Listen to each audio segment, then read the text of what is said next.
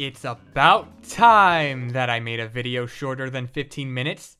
Didn't YouTube used to restrict videos that were that long or something? So yeah, in case you couldn't tell by the title, I like to use punctuation in my video title. Also, Crash 4 is amazing! I will admit, I haven't fully completed this game yet, but so far, I'm really enjoying it. Challenging levels with excellent designs, fluid movement that makes the game so much fun to mess around with, new characters to play as that are notably distinct while not breaking the flow of the game for once. It's basically everything that I wanted this game to be and more. Kind of a bold statement to make so early after release, and you might think that I'm just fresh off the heels of a nostalgia bomb because Crash Bandicoot has been receiving more love in the past few years than he has his whole life, and that I'm saying this as a longtime fan of Crash Bandicoot. But no. In fact, I didn't even get into the series until last year when I played Crash Team Racing Nitro Fueled. I did say last year, mind you. Full disclosure, I feel like I'm the only American-born citizen that never grew up with a PlayStation, or a PlayStation 2. And at this point, I don't even know what they look like. Crash Bandicoot, and to an extent, Spyro the Dragon, were games that I definitely knew about, but never had the opportunity to play the games. I mean, I could have played one of the games that did get released on a console that I owned, but given the volatile reception that those games received at the time, it was probably for the best that I didn't. But even if it was realistic to wait around 20 years before getting into the series, why start with Nitro Fueled?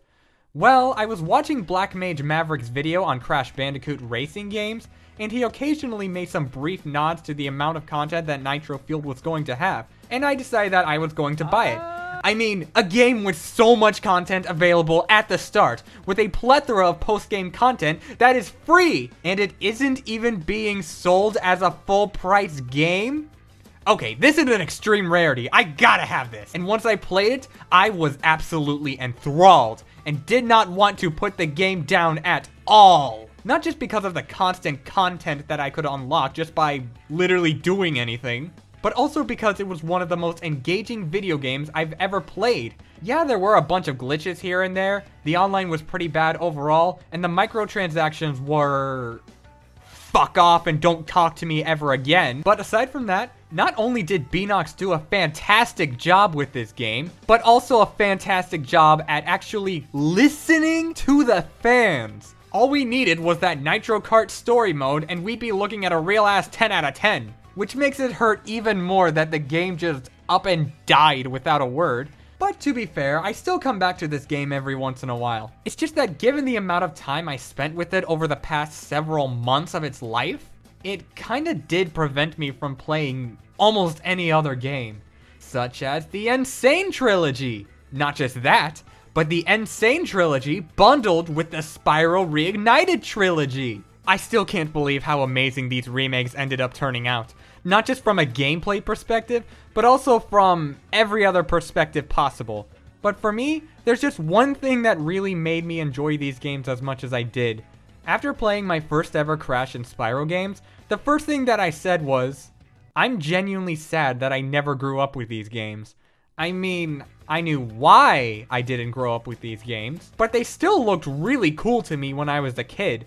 And even though I'm old enough to drink all the alcohol I want, I really felt like a kid again when playing these. And I don't think I've ever had this experience with a game that I didn't already own. Crash Bandicoot is just as insane as it claims. As a kid, I've always been into the completely weird, off-the-wall style that many cartoons had back in the day, so Crash games would have fit right at home with me. Or at least this easily would have been one of those games that I played as a kid, quit playing for a long time, and come back and finish in my early adult years. I mean, I am in my early adult years, and I really enjoyed playing the Insane Trilogy quite a lot. Enough to get me to buy Crash 4. I remember when the trailers first dropped that people were so shocked to see these new models. And even though I missed the Insane models as well, I still thought that the new models were okay, they looked kinda rough in the trailers, but nothing that would have turned me away from playing it. Besides, I was still on my Crash Bandicoot high at the time, so this was an immediate day one release for me. I thought the game looked good, I wanted it to be good, and when I got around to actually playing it, it was good. And what do you know? Beanox got to help with the game's development. And I gotta say, these models are definitely growing on me. I mean, look at how expressive these characters are. I'd even go as far as to say that they're probably even more expressive than they were in the Insane trilogy. And that is saying one hell of a lot. These animations made me enjoy watching the cutscenes a whole lot more. I'm not gonna spoil much of the story, but just know that the way that these cutscenes are animated is just endearing. Crash 4 isn't drastically different from the Insane trilogy, but it's definitely got enough variety to make it feel like a fresh entry in the series. Just like the original trilogy, it's another fun and challenging platformer that usually doesn't take longer than a typical day after work. It's not perfect, I'll admit it. Tawna's grappling hook feels finicky at times, at least when using it as an attack. I feel like the color gems require you to go out of your way to find them a little too much. Or at least I wish a level would tell you if a colored gem was in a level like what the Insane trilogy did. And also, why the fuck do you need to have 2 loading screens for every level? But aside from that, it's great.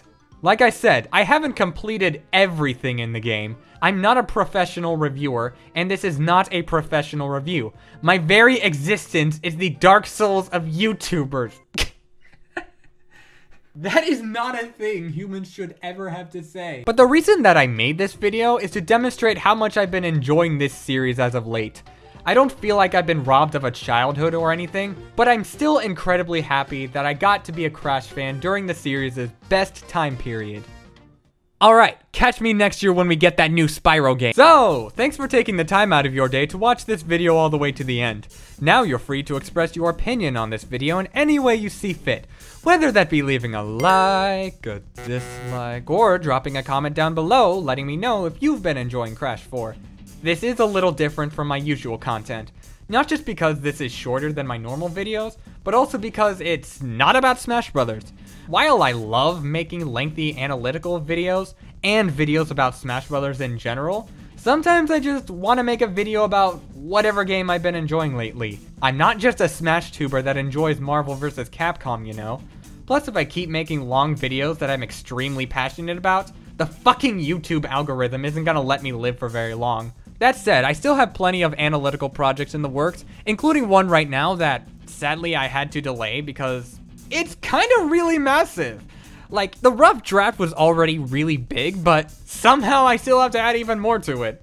But, hey, if you want to support this little guy making not little videos, because I fucking hate that little thing, big results sort of cliche that I see in every goddamn commercial ever, then why not hit the subscribe button, click the bell right next to it, and check out the rest of my channel while waiting for my next upload.